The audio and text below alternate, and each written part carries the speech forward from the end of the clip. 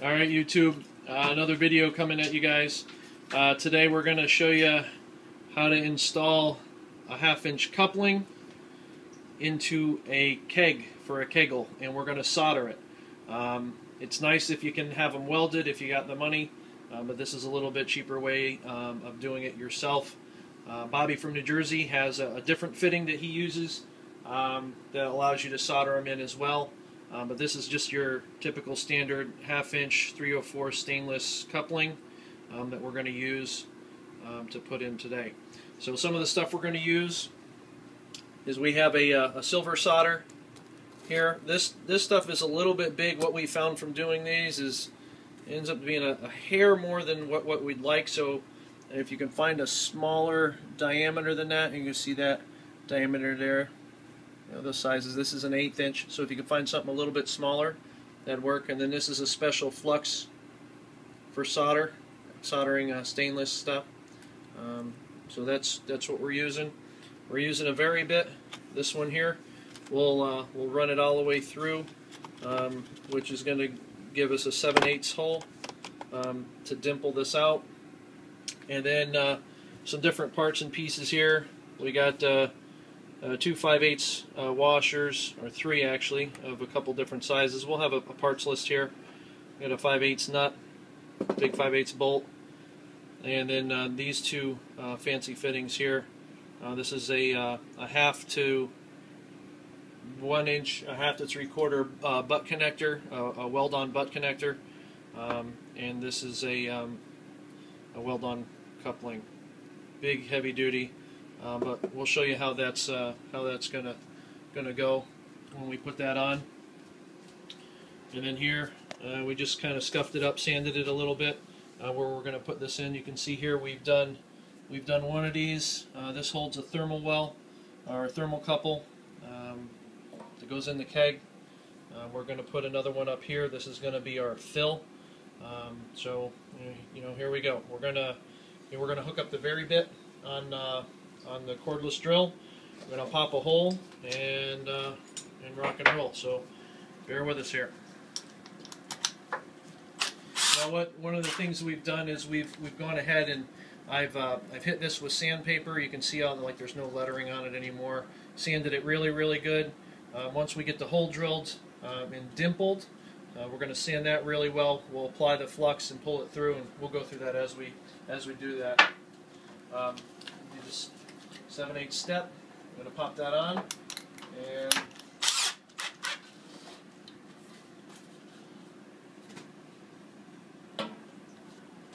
pop a hole.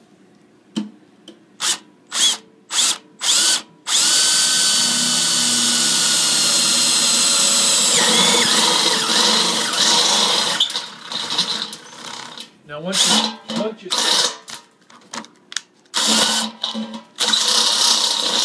these step bits are nice, but you know, they produce a lot of heat.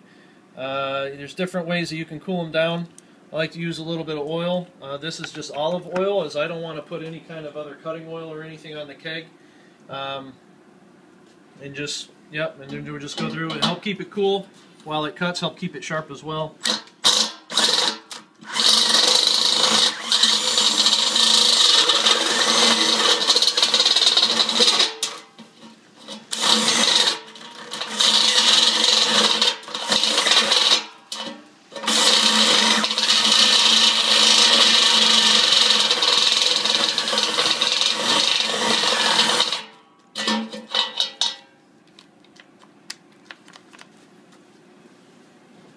Always have a second battery handy. You never know when it's going to die.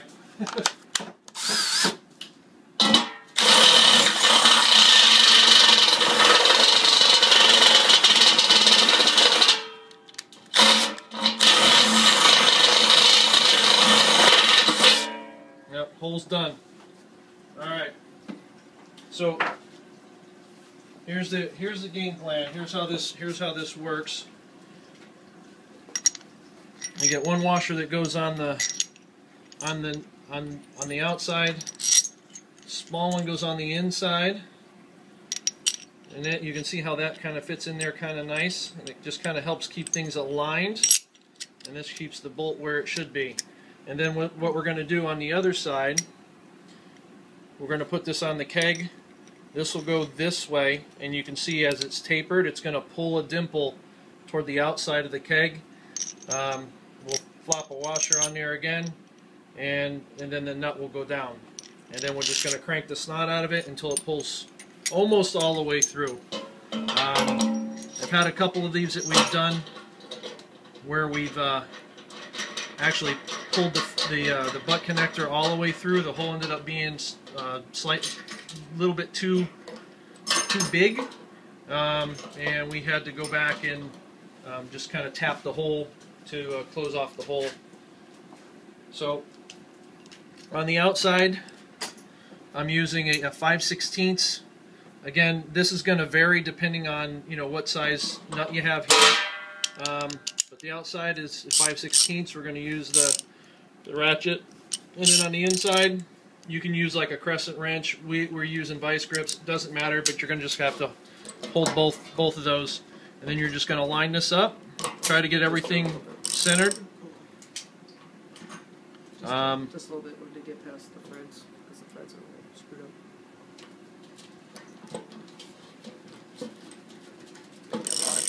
Crap.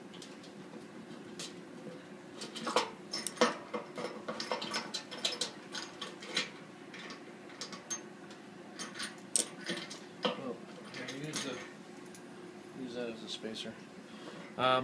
We've done a lot of these, so the threads on our bolt, we could actually use a new bolt because it's kind of cooked. So what we're going to do is just throw on another coupling real quick and add as a spacer so that we don't have to totally screw with the bad part on that bolt. If you're working with a small pan, there's a guy online. He does this with a little bit thinner piece of metal, and it's a smaller pot. Very much just a one-person job.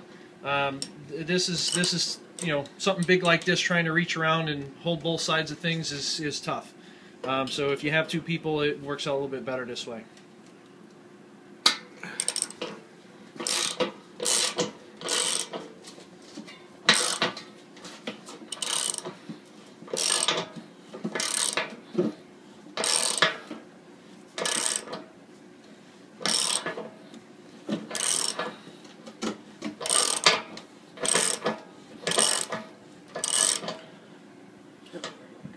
What's that?